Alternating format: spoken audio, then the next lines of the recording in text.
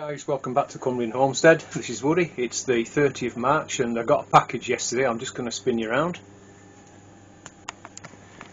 So this came yesterday about just before lunchtime, and it is my asparagus crowns that I've been waiting for. I ordered them last September, and apparently anyway you've only got about, they're advising 24 hours to get them in. So if you've seen one of my previous videos, I showed you they're going to go on a small plot on the micro orchard.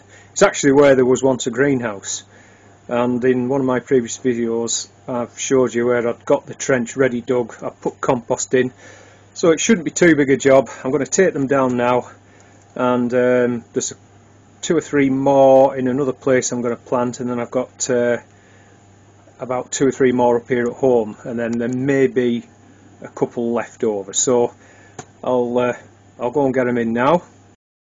Alright guys, we're down on the micro orchard, so if I just turn you around. So they've come in one of these. The APC was the courier, and then they came in this, they've come in this sort of heavy duty paper sack. Here's the certificate, if you will, UK plant passport, and it's variety, I'm not sure how you pronounce this, Guelph, Guelph, is it? Millenium, and they're a 1-year crown bare rooted. And just in case if you want to know, it's from Blackmore Nurseries. It's a United Kingdom based in the UK here. So just fish one out. So, for any of you who've not planted asparagus before, this side here you want pointing upwards, and then what we're going to do is just spread these roots. You can see how long, some of those must be getting close to 2 foot long.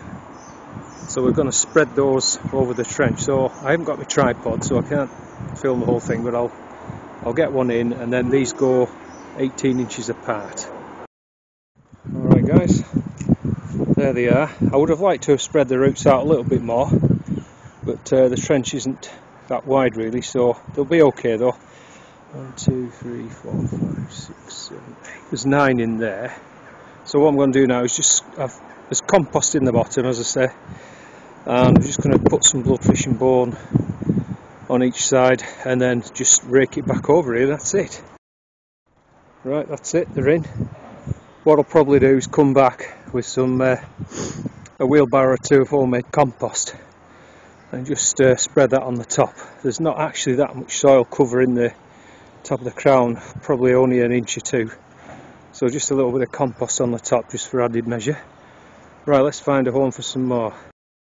So in this little bed here, you can see there's 3. I think I lost 1. These were just leftovers from when I had my allotment.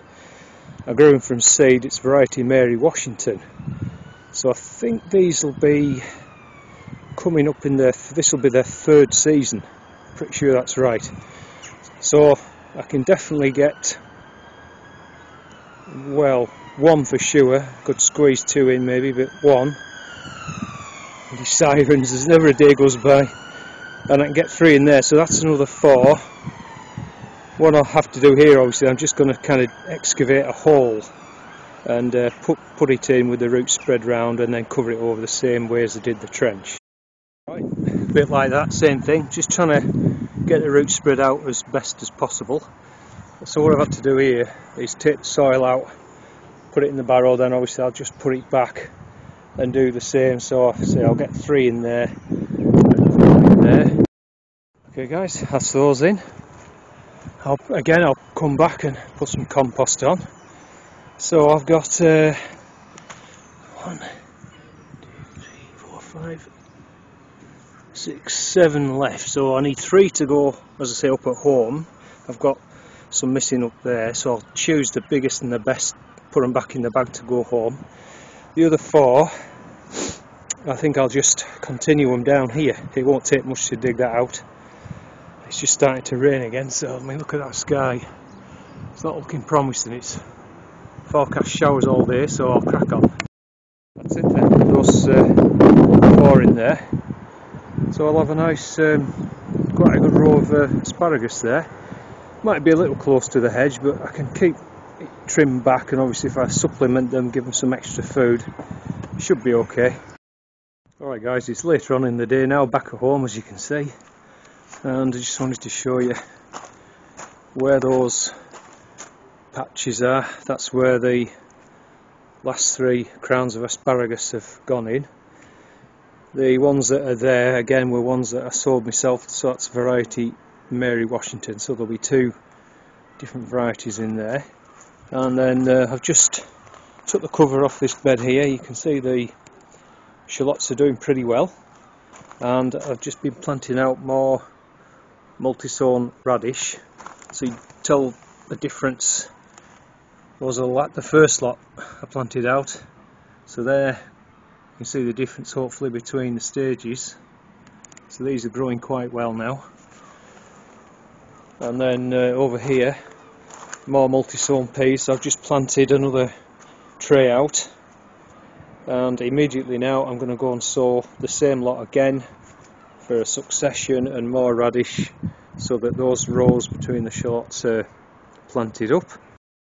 So really just to say that I did prick my onions, tomatoes out, and they've a couple of days ago, so I'm hoping this camera can just about make them out there. They're still very small, but one side is Crimson Crush, and the other one's a new cherry I'm trying called Rapunzel. So I think they'll be fine in here as long as I'm keeping them inside the propagator. I mean, obviously if it gets a very cold night, I'll definitely bring them back into the house, but so far they're looking alright. So guys, April the 1st. Who's that down there?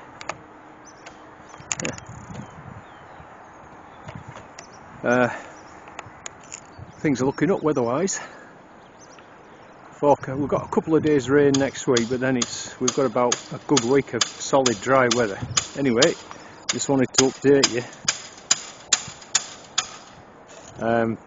Somebody's just working on the roof over there. Got these 2 IBC tanks yesterday, so I've just brought them down here for now. Not sure where they're going to go yet, but 2 1,000 litre IBCs to go with the existing one I've got. I actually got 4 of these.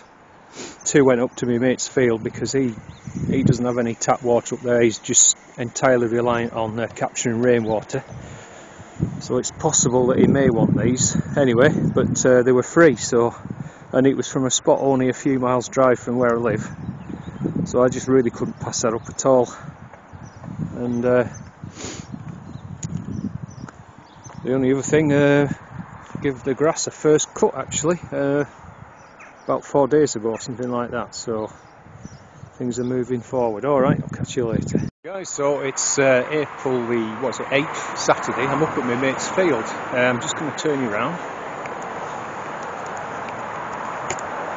So, in case you're wondering, I haven't been putting out too many videos recently. Well, I've been pretty busy actually, helping my mate out. So I'll just give you a quick update really. So I've been building these. They're just dry laid, these beds out of brick. That needs weeding, but there's a ton of alliums in there. In here, strawberries and some peas. I think this one's going to have zinnias or something like that in it. And you can see I've been doing these past cardboard and then wood chip. Sorry about the traffic noise, we're right next to a main road, so I can't really do a lot about it.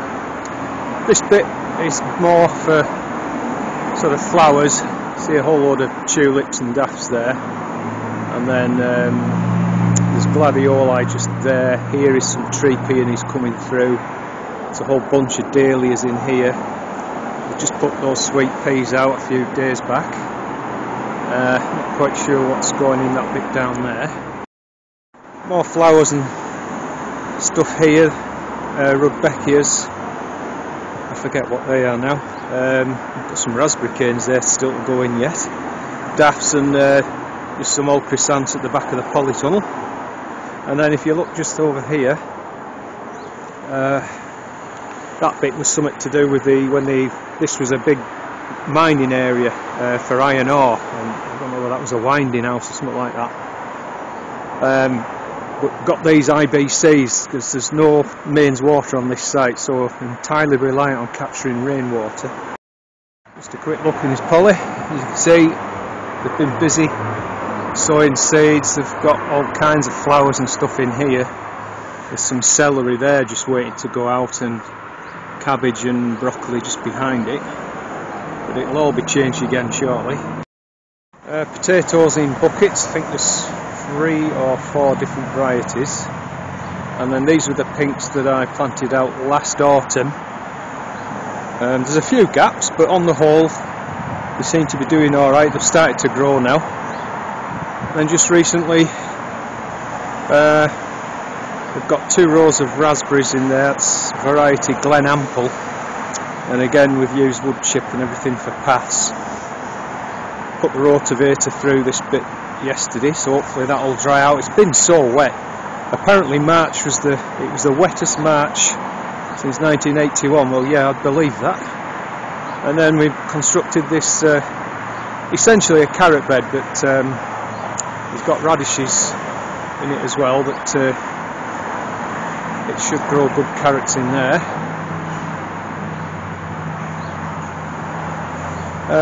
That was a 10-ton load of soil, so again it's quite wet. We need it to dry out, and then we're going to put it through a sieve. I think that's the plan. Here we've got a 75-foot row of loganberry, and that's just covering to kill off the grass, and then that'll be no dig beds. Well, actually we're going to plant through winter squash, courgette and celery I think this year. And now at the other end of the field, this is the bit I've been working on most recently. So what I'm doing this morning is just mowing the grass down as short as possible and then covering it with membrane, and it'll be the same as here, so no dig beds. This one has broad beans, and then it's 2 long rows of peas, and this one there's about 100 cauliflowers under there. Yeah, so it's getting there. And I got another IBC tank. I was really fortunate. I got about 5 for nothing. This guy was giving them away, so we did well there. And yeah, so I've got another one to put up off the floor, and then sort of that's 1,000 litres, so obviously that can help with watering this patch here. Guys, so that's it for this update. Let me know if you like to see more updates on the field and how things are going here.